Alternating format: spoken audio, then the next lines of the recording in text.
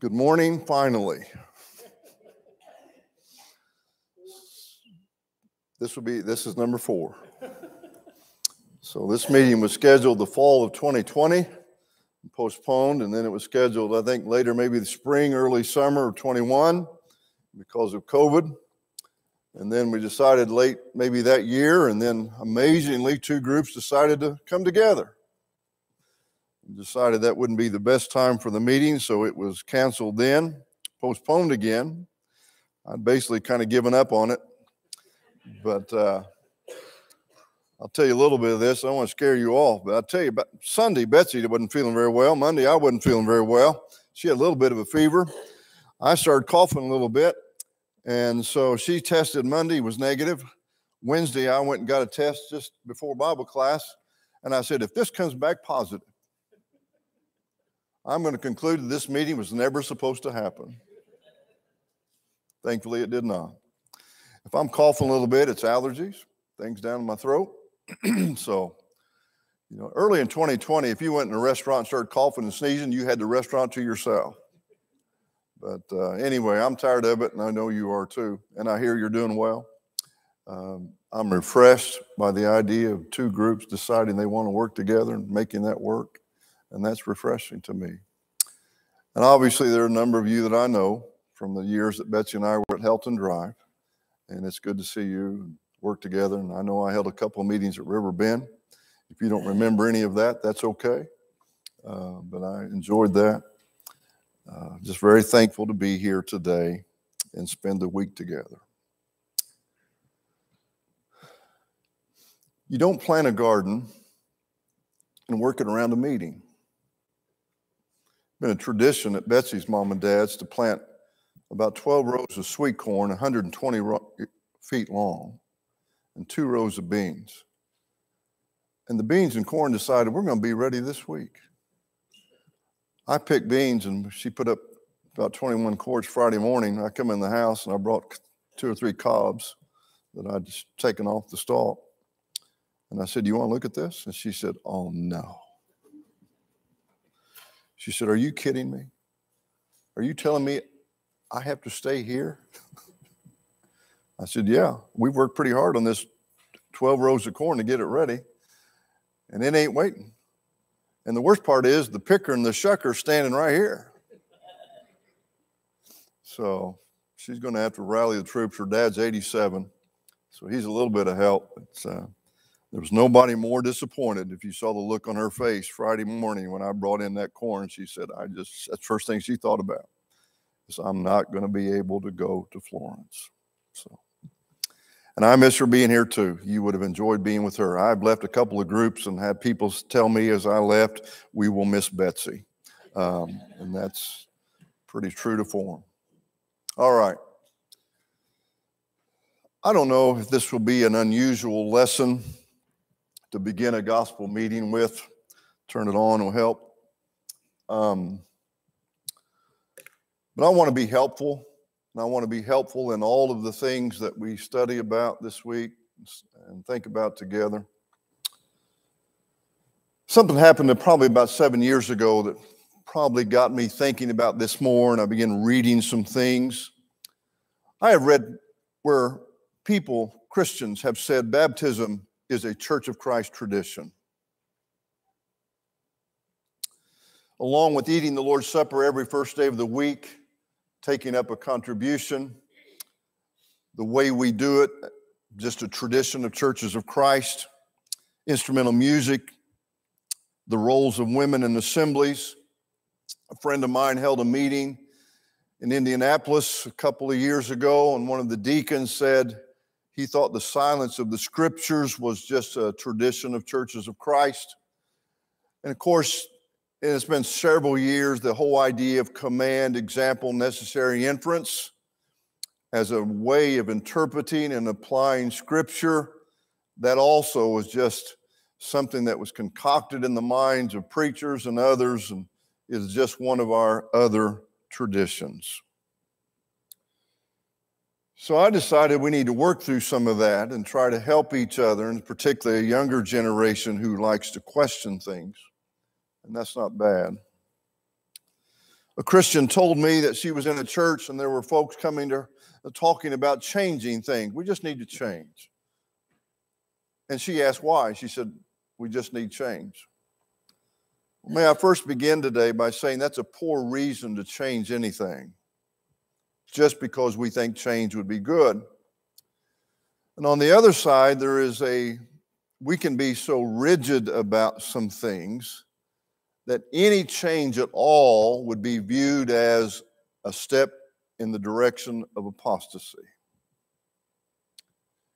And so I have, in my limited experience, seen what I think is almost a tug of war. And I don't mean for it to be an older, younger generation issue, but sometimes it is, not always, where you've got one side that's hanging on this rope and we're not going to give, and the other side not going to give, and so we're not being helpful to each other.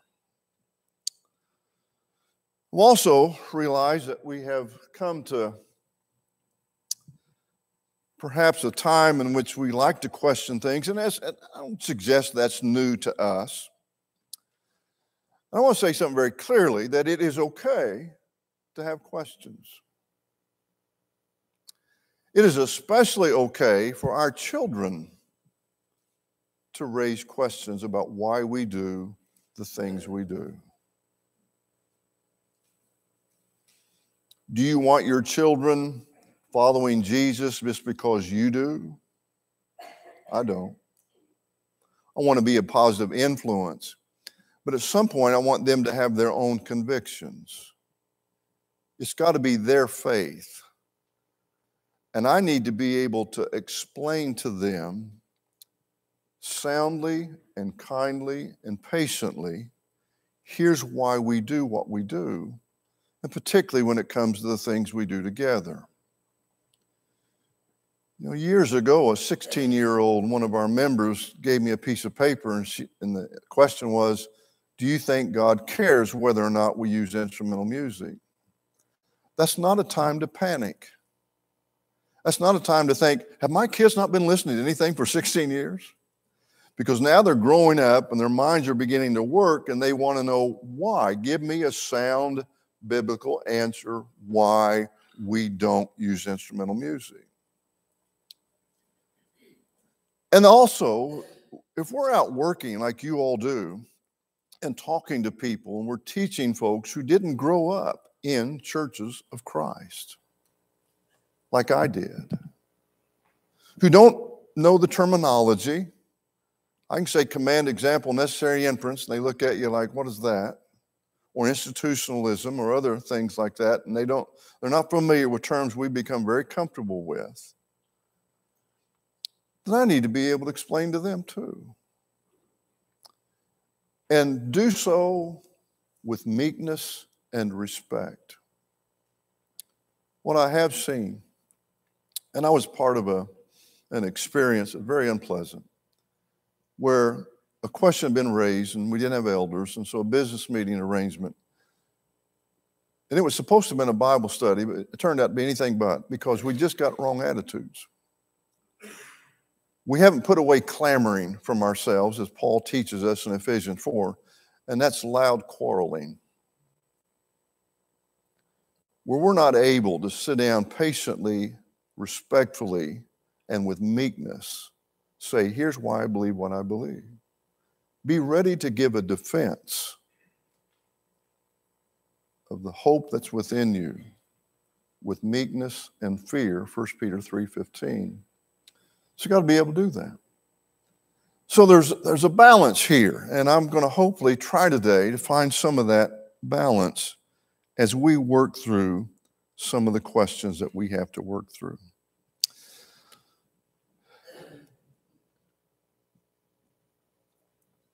The one experience I had, I remember I was not teaching the Bible class, but one man said, I'm hearing way too much about traditions. So I decided then we need to study about it. Traditions is a biblical word. So what's the first thing you think about when you think tradition? Now, typically we're thinking about the way we've done things. Maybe even there's some good traditions. Does your family have traditions? You know, I knew better to show up at Christmas time at my mom and dad's house without a dozen roses. Because if I didn't have them, my mom was going to say, you can come back when you got them. And that's all she wanted. Didn't care about anything else, but just make sure her son brought her a dozen roses to have on the table during the holidays. That's a tradition. And I didn't break that tradition. So there are good things, and that's things have been handed down. You've heard this old illustration, surely, and if the younger generation hasn't. You know, there's the story of the lady was visiting a friend, and she was getting ready to cook a ham. You can put in there whatever you want for the story. She's getting ready to cook a ham and going to put it in the oven that morning, and she cut the end of the ham off and put it in the pan and put it in the oven. And her friend said, well, why'd you do that? She said, that's what my mom used to do. Well, he called her mom. Mom, friend here wants to know why you cut the end of the ham off. And she said, well, that's what your grandmother used to do. And grandma's still living. So she called grandma that. And grandma had to kind of, for a moment slowly, and said, Grandma, why did you cut the end of the ham off before you put it in the pan, put it in the oven? And grandma just thought for a minute, and then she started chuckling. She said, well, child, back in the day, I had one pan. It was only this long. So I had to cut the ham off to get it in the pan. It wasn't some great cooking idea that made the ham any better. And so that's how things get handed down. And that's okay. That's life. How many of you like SEC football? Don't raise your hands, because everybody, I lived here for 5 years. I got my taste of that. But there are traditions. There are just things you do. That's okay. Tradition is a biblical word, and it just simply by itself means something that's been handed down from this person to this person. And it can be verbal or in writing. And that's what the word means. And Paul uses the word, in fact, in 1 Timothy chapter 11. He begins this chapter, imitate me just as I also imitate Christ. Now I praise you, brethren, that you remember me in all things and keep the traditions as I delivered them to you. That same word is used over in 2 Thessalonians chapter 3. Excuse me.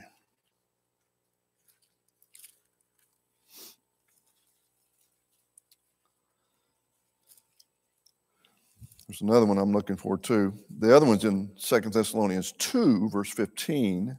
Therefore, brethren, stand fast and hold the traditions which you were taught, whether by word or epistle. Traditions. And then back in chapter 11 of 1 Corinthians in verse 23, for I received from the Lord that which I also delivered. You actually have the idea of tradition in that one passage. Received, delivered. And the word delivered really is a basic root, the word here used for tradition. So it's been handed down to me. Jesus gave it to me. I'm giving it to you. So the Bible, the New Testament, are the traditions of God, the will of God, the word of God, handed down, delivered to the apostles so that they could write them down for us and we could now know the will of the Lord. It's the teaching of the apostles. It's the apostles' doctrine that first group of Christians said they continued in that steadfastly. Acts chapter 2. That's why they met with the apostles daily in the temple in those early days, because they didn't have the New Testament. Open it up and read it today. The apostles were given the word and they were presenting the word to them. So they were eagerly listening. What do the apostles have to say? Jesus promised the apostles, the Spirit will come on you and he will guide you into all truth. John 13. And John 14, he will remind you of things that I told you. So when we read the Bible, we're reading the Word of God as God delivered it to men and has been given down, and we still read it following the traditions of God. So it's a perfectly good word to use in some context. But I would suppose that this is the one we think of the most, because it is the times in which Jesus had his confrontations with the Pharisees. And the Pharisees had their traditions of the elders. Some of those traditions were okay. Washing your hands before you eat. We've done a whole lot of that the last couple of years. Washing our hands was not a wrong thing. And if I understand correctly, they made it kind of ceremonial, and they went through a process of basically making sure everything from their elbow to the tips of their fingers had been washed. But they made it to the point where it was a law. You had to do that. And they saw the apostles not washing their hands before they eat, and they were ready to condemn them of sinning. And they weren't sinning at all. They maybe made that law because they wanted to make sure they didn't have anything unclean on them before they grabbed a piece of bread and put it in their mouth. And Jesus said that you do a lot of that. He said the worst thing sometimes is your traditions cause you to lay aside the Word of God. You've got some extra money. You say, I'm going to give this to the work of the temple. Okay, you can free will offering if you want to do that. But mom and dad have gotten older. And mom and dad have got some financial needs.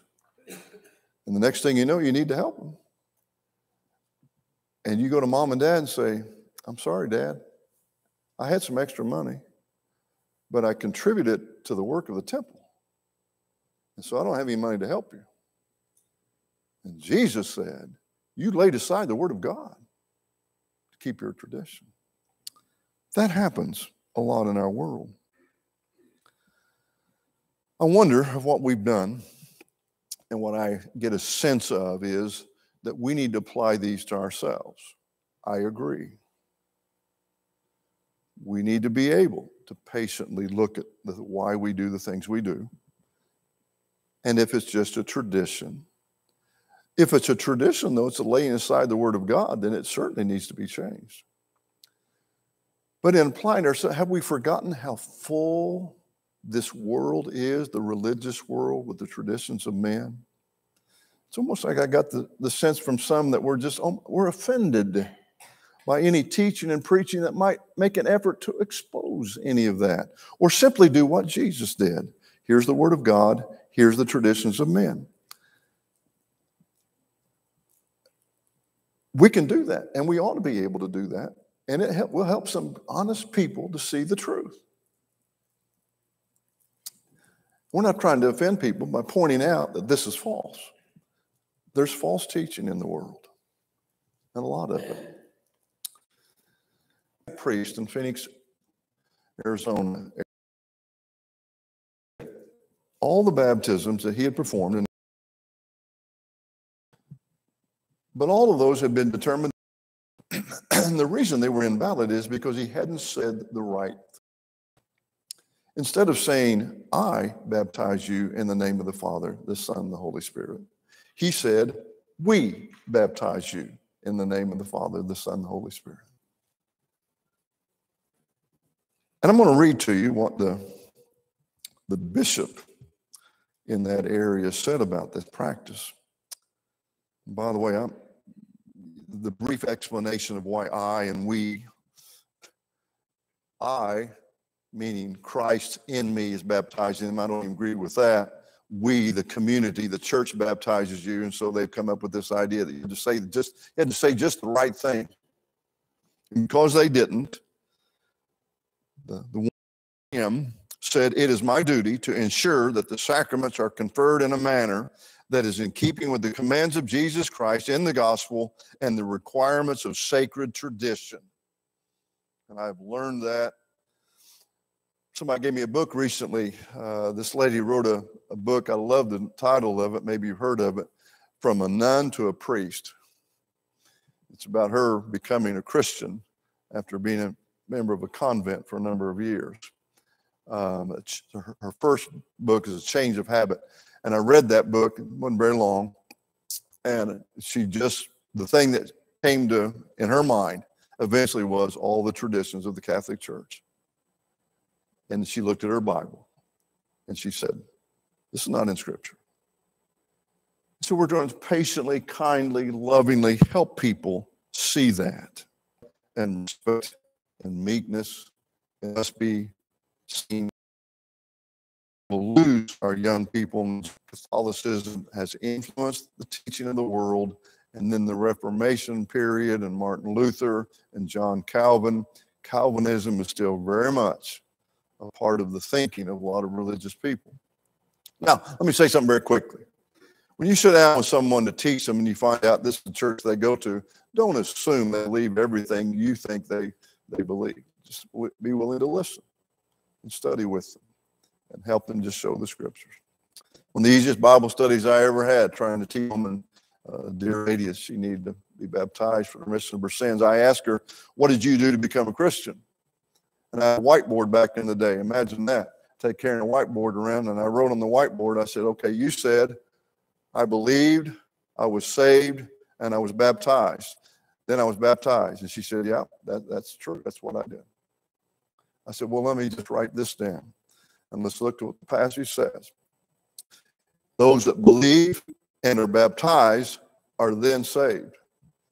I said, do you see the difference? She said, yeah, I sure do. I need to be baptized. That's the easiest Bible study I've ever had. We went to the building, and she was immersed for the remission of her sins because she realized she had never done that. And that's what we need to do with folks. Just kindly and patiently say, here's what the scriptures teach, and versus the traditions that they have been bound with. Now, thirdly, and this is the area we wrestle with, are expedients. I have a quarter after, right? Is that correct? Quarter after 10? And I can't see that clock. How much time I got? Anyway, wave your hand at me when I got 5 minutes. Am I good? Was it about 5 till?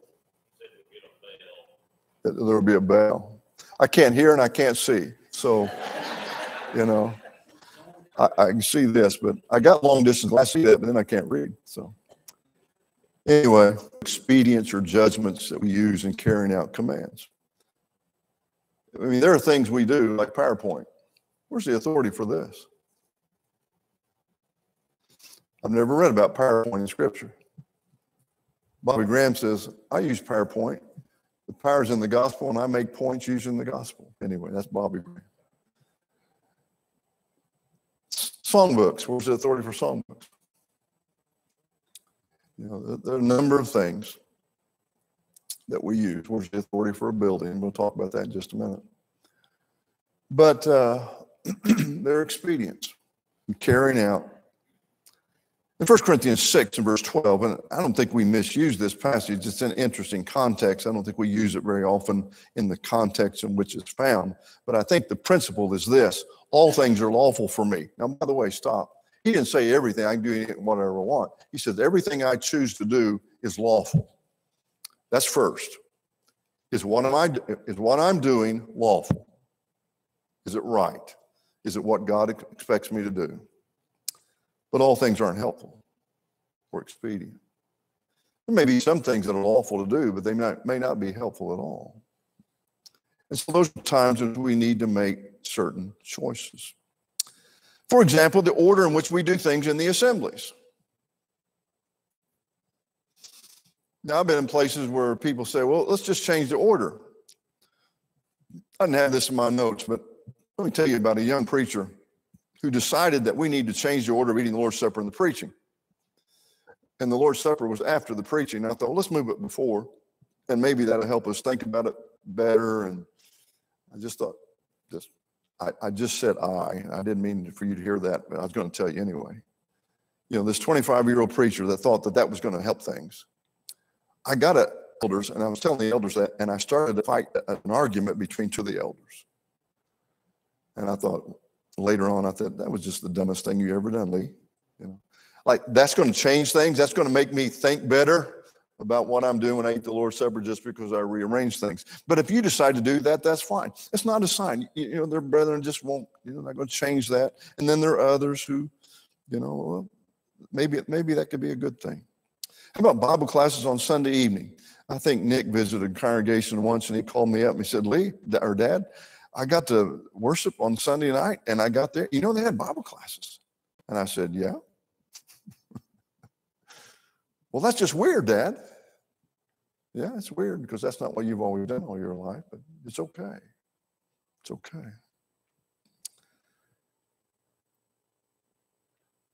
How often we meet. That's a subject we're dealing with. We're dealing with it where I am.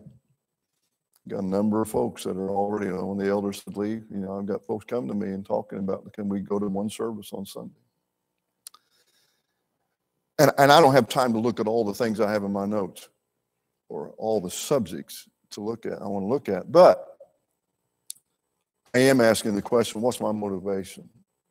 If a church decides to meet one on Sunday, I don't look at that group thinking they're just falling away. They're departing from the faith. They may have some good, sound reasons for doing that. Sunday night and Wednesday night are traditions. Get into my first point. But when we think about these things, and let me go ahead and get into the next points because I think I'll do a better job maybe explaining some of this and showing the contrast. Here's what I want to do. I got 5 things here. And I want to take these and show, here's what God said, what I believe God said. Here's what men sometimes say.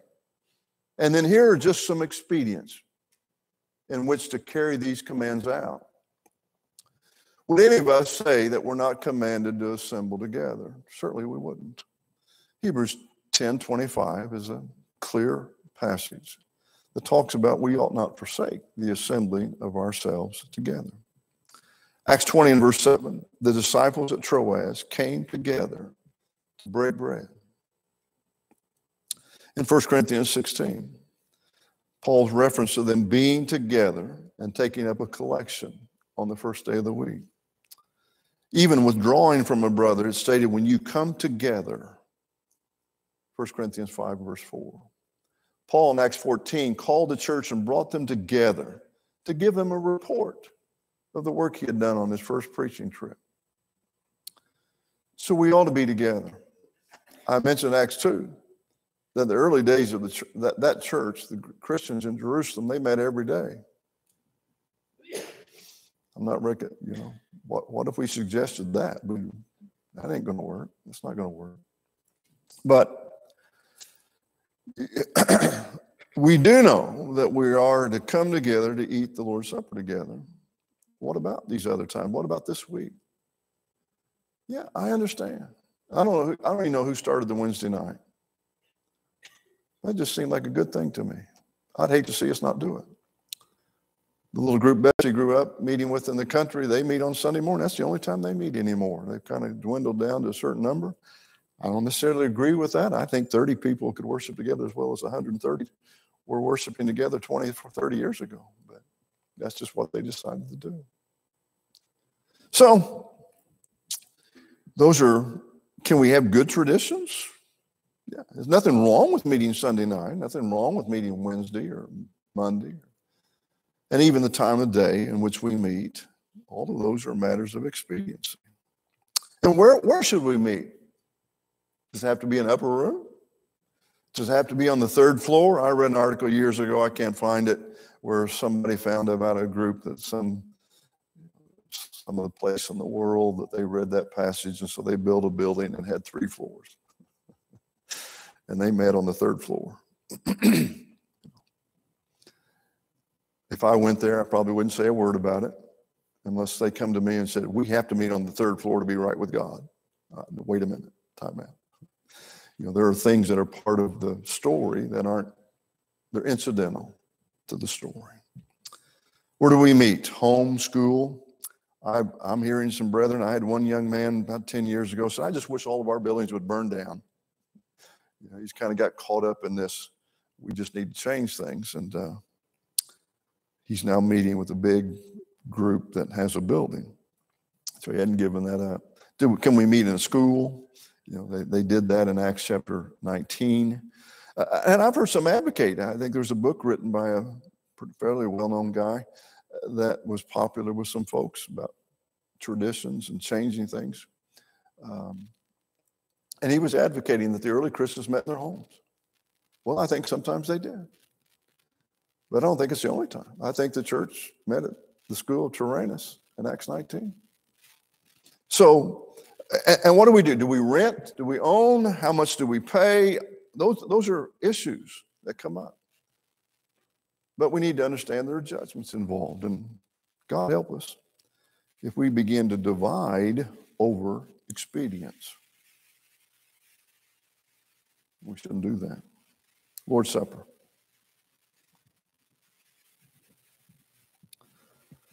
Traditions of God handed down. Jesus teaching the apostles, do this. Paul teaching a church at Corinth what Jesus had given him. He wasn't there with them that night. And so they ate the Lord's Supper. It's fruit of the vine. I believe there's a necessary implication in the New Testament. It was fruit from grapes. Unleavened bread. You know, it never states specifically that it's supposed to be unleavened bread. But that's what they were using during the Passover. Well, do we have to? I know that I am pleasing my Father when I use the things that Jesus used when he taught the apostles about the Lord's Supper. First day of the week. I taught this a while back, and one fellow came up to me and said, show me the passage that says we can't do it any other time in regards to the contribution. I think I was so surprised by that I didn't, at that point, I'm going to get around to it, ask him, what does he think about the Lord's Supper?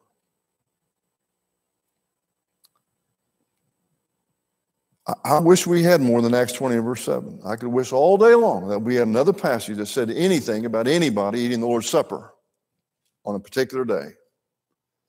And I know the arguments that we try to build up and try to show that this is the Lord's day and the day to do that.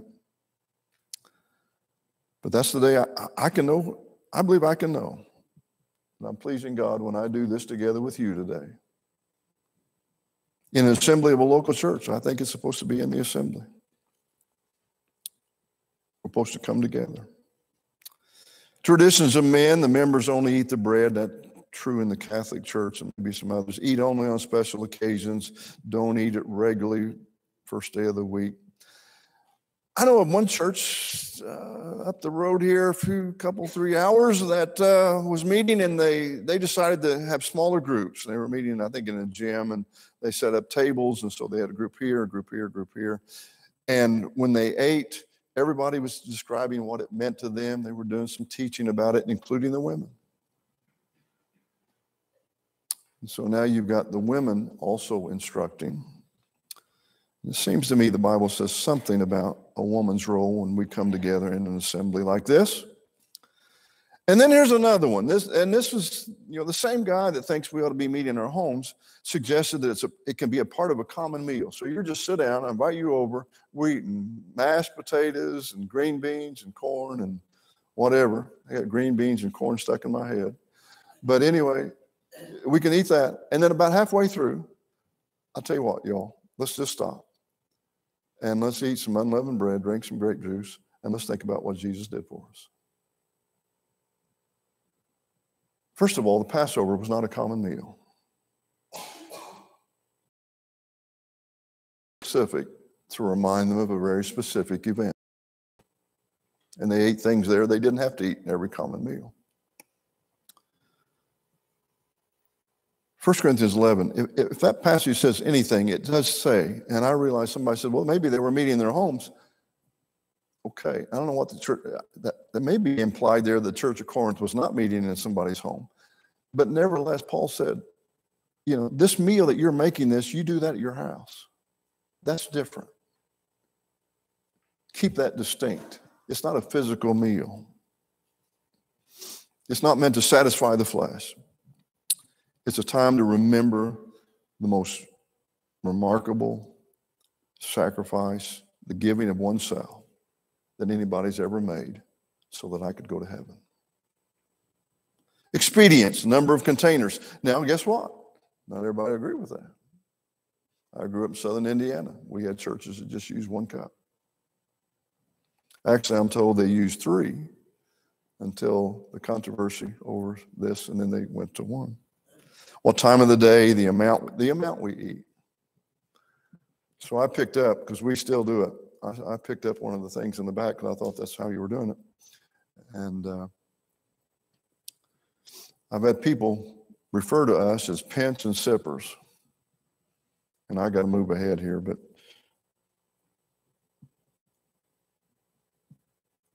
is how much we eat directly proportionate to how well you think?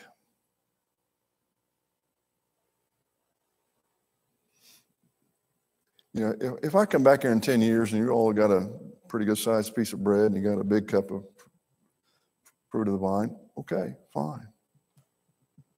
Are you doing that because it gives you more time to think? That's been part of the issue. We have to tell our guys, because we're doing back the little cups. When you give thanks, sit down and give us time to think. Because usually, you know, in a group like this, you pass it around. You got that time. And I haven't done this in 2.5 years, so I'm looking forward to that. But I think, you know, we can have opinions about these things. I understand that. You know, somebody asked a question, could we do it this way? Why not? Contribution, my lands. I got 3 other things, and I got 5 minutes. Contribution. This one is interesting to think about. What traditions has the Lord handed down to us? The first day of the week, every member gives as they're prospered. There's no set amount. It is for the needs of the saints. Got people where I am raising that question. Part of it because of the influence of others. Is it just for Christians? And I just did a lesson.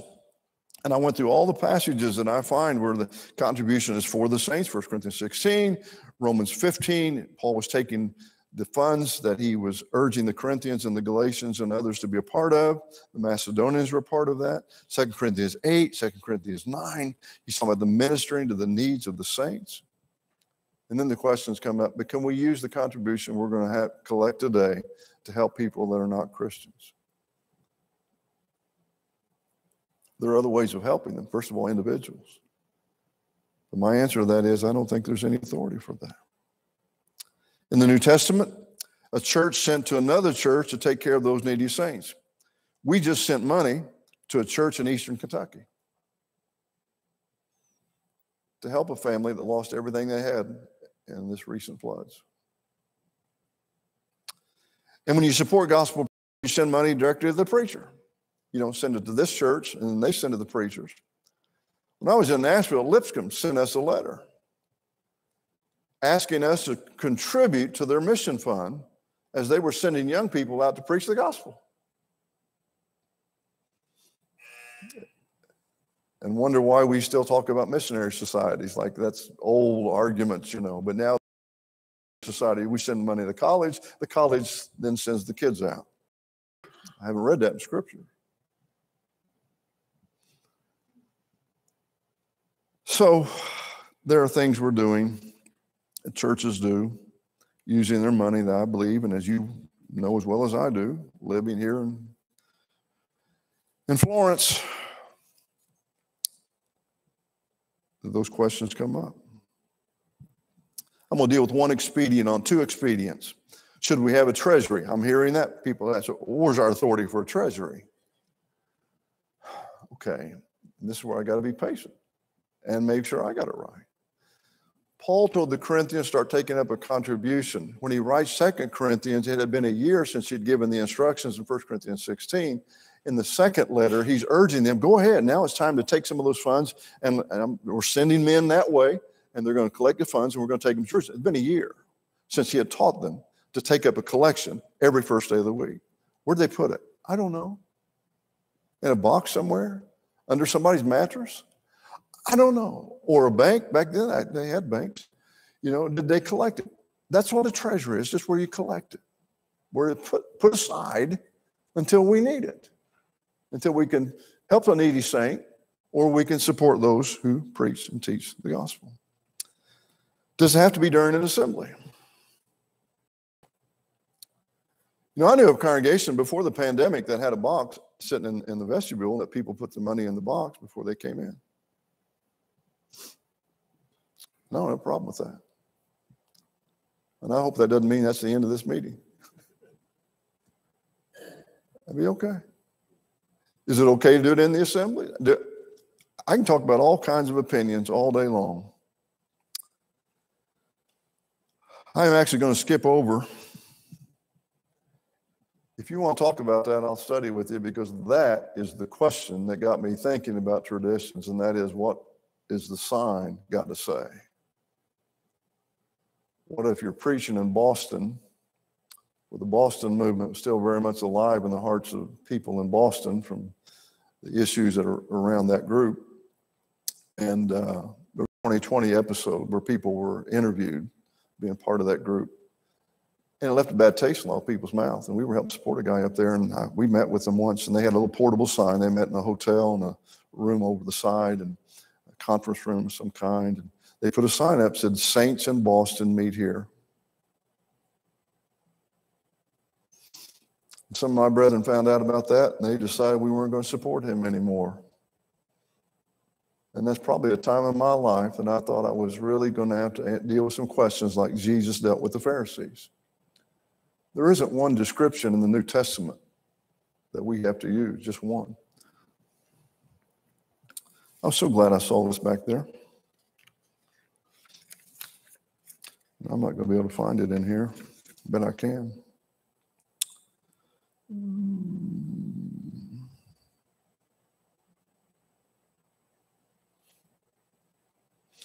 I should have looked it up. And this may have been revised, but we had a track where I was, and in that track it said, here are the number of ways that we could describe ourselves as a local congregation. And yet, because they didn't use the Church of Christ as a designation on that portable sign, and I said, guys, we got a track back here in the track rack that says we can use these others too, like saints at Ephesus. Last one, baptism. Just to illustrate. And let me say this too. The reason this lesson makes me nervous, I think it's necessary to preach. I recognize I may raise some questions. That's why Frank and Colby are here. I'm going to raise the questions and they get to deal with them after I'm gone. No, I don't, it's just the way it is. We got to be able to talk about these things, because I've had to. And I have to where I am with 230 people with various backgrounds. Baptism. It's a tradition handed down by God, seems to me. It's preceded by faith and repentance and confession. I can find scripture for all of that. It's a burial. Requires enough water to be immersed. The word itself means an immersion. We're buried with Christ. Romans chapter 6. We're buried with him. Colossians chapter 2.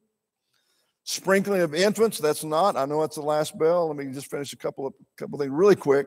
The traditions of men, sprinkling, baptized prior to being saved, doesn't have anything to do with washing away sins. I've got a track, and the track says baptism does not wash away sins. That's clearly when a tradition of man, and you can take the scriptures and put them side by side and say, look, which one of these are you going to believe?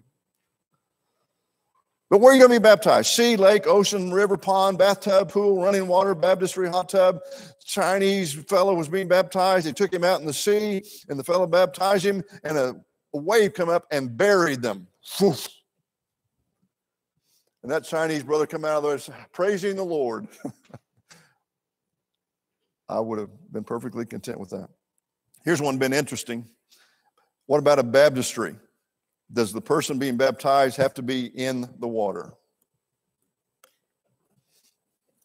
I know a church that was going to do that, and they had so many people say, I think we need to have a baptistry where both of them get in the water, and they put in baptistry that both got in the water. The first time I was baptized somebody, about 25 years old, we went to this group, church I was preaching at on a once a month basis. We took this couple there, brand new for them. It looked like a trough, that cattle drink out of. And I looked at that and realized it's going to be really tough for me to get in there with him. But I figured out how to get in there with him. And I knew how to baptize somebody. I set him over here. I hit his head on the ladder. I thought about nearly drowned the guy. Nobody told me I didn't have to get in the thing. Stand outside, take him, put him down. I'm not sure they even knew that. Philip and the eunuch went down into the water, but I don't think Philip was immersed. It's okay. It's okay. So when we do things differently, by the way, I'm thankful for baptistries most of the time. There was one place years ago, an elder, I was told when they built the building, he was just opposed to baptistry. It was a waste of money.